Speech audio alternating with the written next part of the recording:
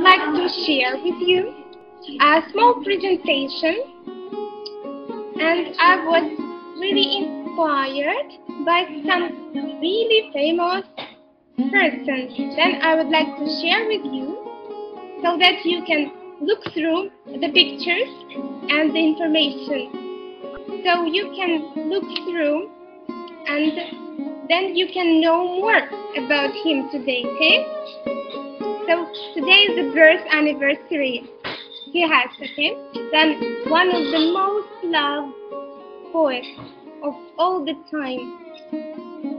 So two of his poems are really widely known as the national anthems of India.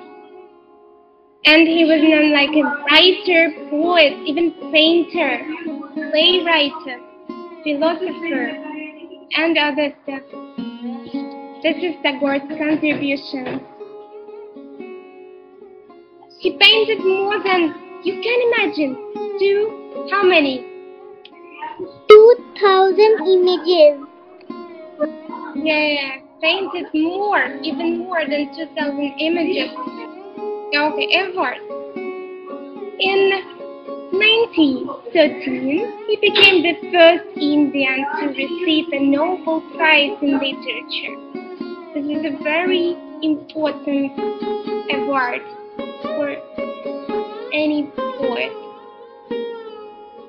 And the Nobel, I'm not sure how to pronounce here correctly, but Gitanjali, can you help me, John? Gitanjali. Alright, okay, Gitanjali, super.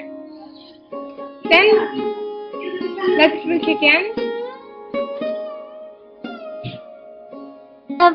Rabindranath Tagore.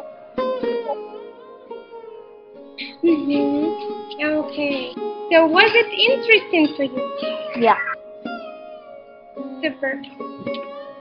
So today it was really interesting also for me, and I hope to see you again and wish you the great week for you with all your plans and wishes.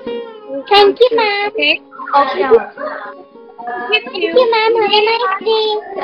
Thank you, ma'am. Bye. Bye, ma'am.